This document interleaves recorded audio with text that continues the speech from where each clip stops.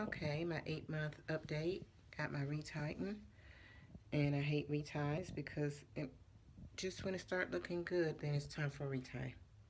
But I put myself on a 6-week schedule now. But anyway, this is it. Guess, let's see. I don't, if you don't turn the camera around in the beginning, it just won't get turned around. Anyway, this is my hair here. It's coming along at 8 months. This is 8 months. Let's see. There we go. There we go. Okay. Okay, and this is how it's looking. Let's see, that's our little grid there that we can see.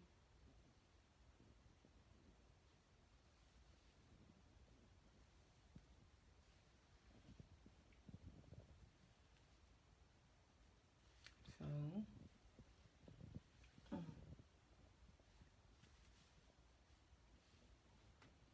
yep, that's it. 8 months. I gotta put some more color in because my color is coming out here.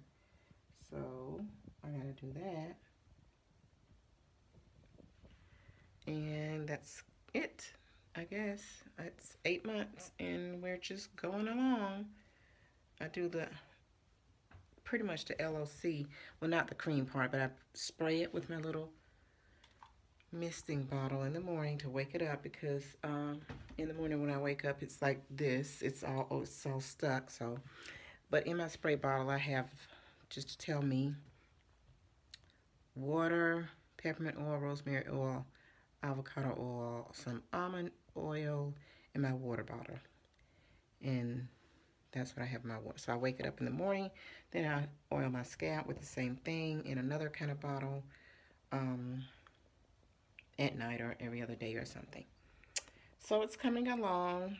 It's just doing its thing. I'll be glad when it gets some hang time good. But I wear it pretty much now. I've weaned myself off the headband, and I just wear it out, just waiting, just hanging out. All right. 8 months. At the end of this month, it'll be 9 months. So then I'll do a 9 month. But this is 8 months. Okay.